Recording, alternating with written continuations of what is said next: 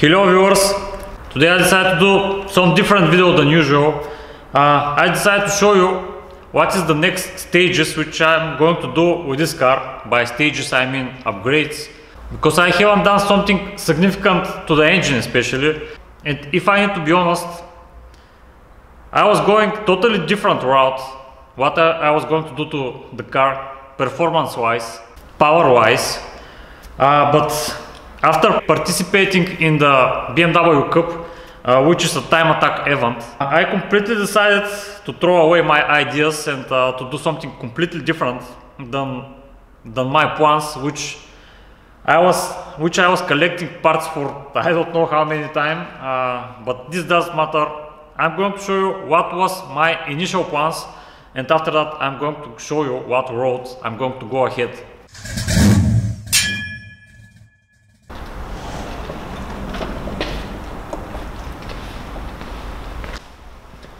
So yeah, pretty obviously I was going the forced induction road, of course, like a lot of people.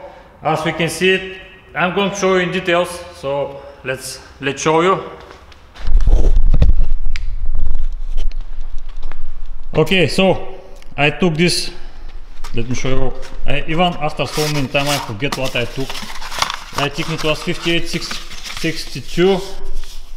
Yeah, it's 5862 Precision Turbo. A lot of people are going to recognize these turbochargers. They are one of the leading brands and one of the best turbochargers. This is with ceramic bearings. So this is the Gen 2 turbocharger, which is, I believe, one of the best turbochargers on the market. And yeah, I bought this brand new one.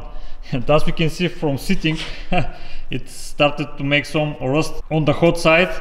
But not big of a deal. If you install it, this is going to happen pretty fast, so it's not big of a deal that have rust. Still, it's a brand new turbocharger, which does matter. As we can see here, we have made custom exhaust manifold from stainless steel. I haven't made it. I have paid to someone to make it. It looks pretty good. Probably I'm going to need to do some modifications to it. Let me show you what I don't like mostly on this exhaust manifold. Okay, so on the other side, on the flange side, which is going to be mounted to the cylinder head, I don't like how it is finished. As we can see here, the weldings. I have paid significant amount of money for this job, and yeah, if I need to be honest, I was expecting a little bit more precise job. By this I mean I was expecting a little bit more ending flow finish on the ports. As we can see, all these welds, how they are sticking out. So for sure, when I decide to use this, I'm going to make it much more smoother than like now. So yeah, this is the biggest thing which I don't like. The same is on the flange. I believe this was T4. I forget, guys, it's so many times passed down. And yeah, it's twin screw as on the wastegate. I'm going to use only one wastegate, not two like some people. I prefer to keep it a little bit simple, and room wise I'm not going to have so much room. I know probably with two wastegates the control of the boost is going to be much more precise. The other minus is that these wastegates are not the most reliable things in the world, and when you have two wastegates, it's kind of debatable which is more bulletproof. But I don't want to go in details about this. And yeah, I bought some Turbosmart Wastegates, blow-offs, you name it. I have forged pistons, forged con rods, standalone ECU, injectors, intercoolers. I have everything needed to do this forced induction project in this car.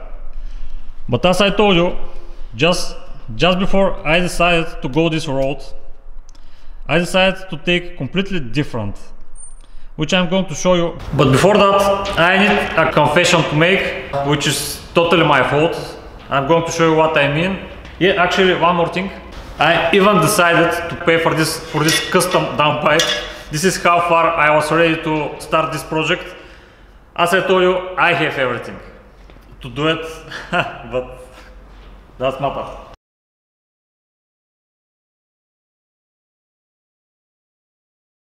Actually, the fabricator even made me this custom engine mounting, which is much more reinforced than original one, which is needed because of all of this extra weight which we're going to install on the right side of the engine. So that's why it's a good idea to use reinforced mounting when installing a thing like this, because this is really heavy and your aluminum engine mounting is really prone of breakage. That is why this is pretty much a must to be done. He made pretty solid engine mounting, which for sure is going to hold and it's not going to break. Something else is going to break, but this is not. Okay, so this is a forged con rods. Pretty obvious, yeah. Let me show you. This is what we have inside. Just a normal forged con rod. Yeah, it's with little bit different finish than usual. They are yellow. They are from the premium side.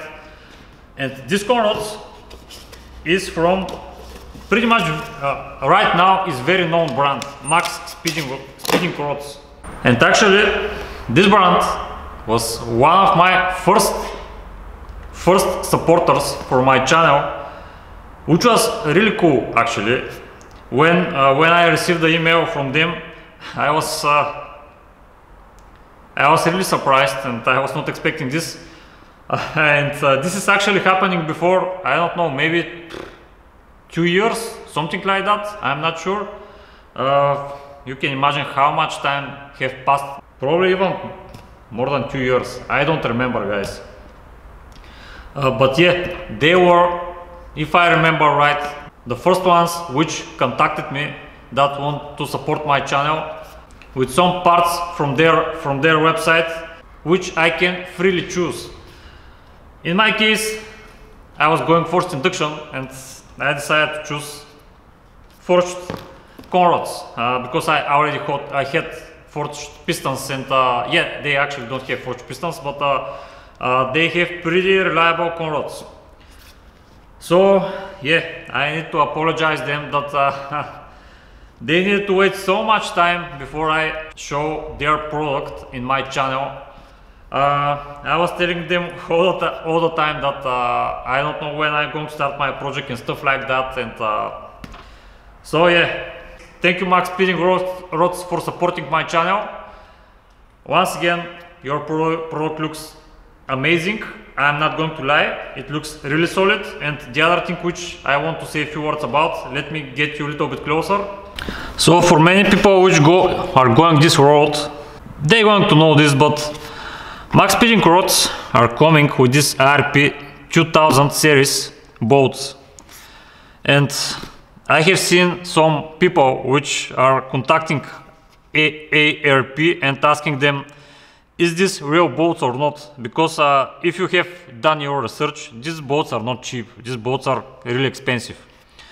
And for the price of these con rods, before at least 2 years, I'm not sure what's the price right now, but if you remove the price of the bolts and you pay only for the con rods was some funny price, something like, I believe something between $100 and $200, or let's say euro, which is, what to say guys, this is a bargain. Not sure what is the price, I need to check right now for these rods, but once again, they are coming with these bolts, which pretty much beat any price. So, really massive con rod. I have seen a lot of projects using these con rods on Max Speeding Rods without any issues. I haven't done some crazy research about this, but when I was ordering them, I have done my research then, before 2 years. There were a lot of positive feedback for these con rods. And people were scared because they were crazy cheap compared with the other brands. When you add up these bolts, you're paying pretty much almost nothing for them. So for sure, if I was going back in time and I was going once again for induction, for sure I was going to go this road once again. And as we can see, they are coming with pre-installed bearing for the piston bolt. You just need to check your clearance here, so to be sure that everything is alright. So yeah, once again, thank you for supporting the channel Max Speeding Rods. I'm sorry that I haven't done the video so long, but yeah, this is how things go sometime. Okay, so after all of this mambo jumbo, let me show you what route I'm going to go ahead power wise, and you guys going to say is it good or bad.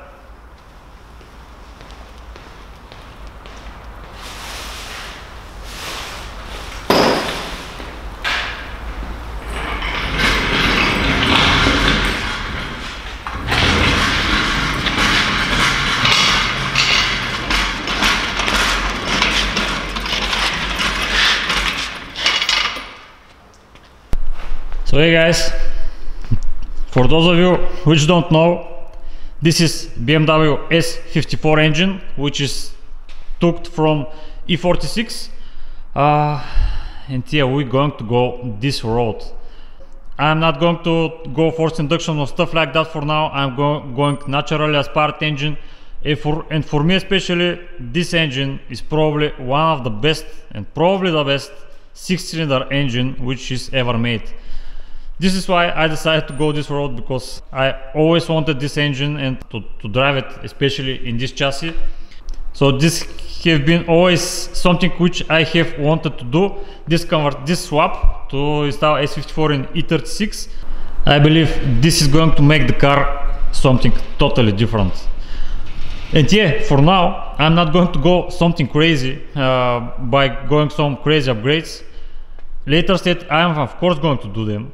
But for now I just want to install it and see is everything going to work as it should be. But of course before that we're going to do some major servicing of the engine. I'm not going to throw it away without knowing what is happening inside.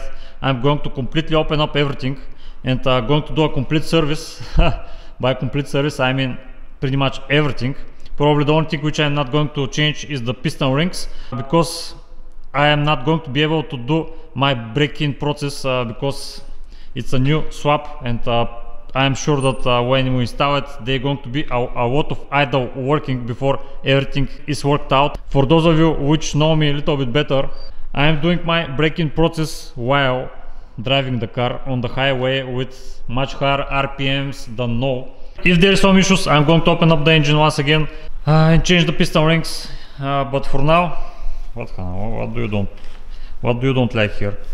I'm going to change them, and I'm going to do a proper break-in process. But for sure this is a fresh swap, that's why I'm not going to change them, because I'm not going to be able to do the break-in process as it should be done. That's why I'm just going to service the cylinder head, all the accessories around the engine. It's going to be pretty long series about servicing this engine, but I really hope that in the end of the day that it's going to be something reliable, power wise, RPM wise, and everything else. We're going to see how it's going to turn out. And actually the person which sold me this engine was a really cool guy. He was BMW passionate guy. I'm going to post now a video from him which he sent me just right after he have removed the engine. Hey man, so I think I'm pretty much there, ready for tomorrow. So obviously you've got the engine here. I was just going to run through all the bits. Obviously you've got the engine there. You've got the radiator and the oil cooler down the bottom there. I've got the intake boot for you. I've got the electric pedal, and I've cut the plug off for you, so you've got that too. There's the fuel pressure regulator, and no joke, I replaced this 50 miles before I took the car off. So this is a brand new fuel filter. I also thought you might want the fan if you're going to run the radiator and the standard engine. Obviously here's your ECU. There's the airbox, and yeah, that's about it. Obviously I'll get a key to throw in this tomorrow. The only thing I couldn't find was the black relay that you sent me. So as you can see, there's nothing missing from here. These are for the what do you call it, like the O2 sensors. So this was one of the fuses that had blown that I replaced. I think there's salmon relays for the SMG. That's not even related. But I just don't see where the plug would have been. Just show you on the engine, or on the chassis, sorry. So you've got one plug down here. I just removed that and looked it up. That's the windscreen wiper one. But there's nowhere else that a relay would be for the fuel pump. So I'm at a loss. But other than that, if I find it, I'll post it to you. But other than that, I think we are pretty much ready. So yeah, enjoy it. I look forward to seeing the videos. So I want to say big thumbs up for Michael from England. I'm not going to say his hometown and stuff, but I'm sure that he's going to watch this video. So once again, thank you, Michael, for everything. Yeah, he even gave me some service book about the engine. As we can see, they have repaired the Vanus unit. I'm going to do the same. Actually, I'm going to redo this job, and yeah, there is kind of expensive. This is in pounds, so he pretty much have done. I'm not sure is this with the Vanus, but 1,100 pounds. And the servicing, actually, if I need to be honest, the engine haven't seen really good engine servicing because they have changed the oil not so frequent. I have checked everything about the engine, and yeah, it doesn't look really promising, but at least it's not on a big mileage, so hopefully it's going to be fine. But even if it's not, I'm going to rebuild it, so not big of a deal. I have checked how it looks inside, and it's pretty obvious that it haven't seen a lot of oil changes. Right now it's going to be hard to show you, but when we open it up, you guys are going to see what I mean.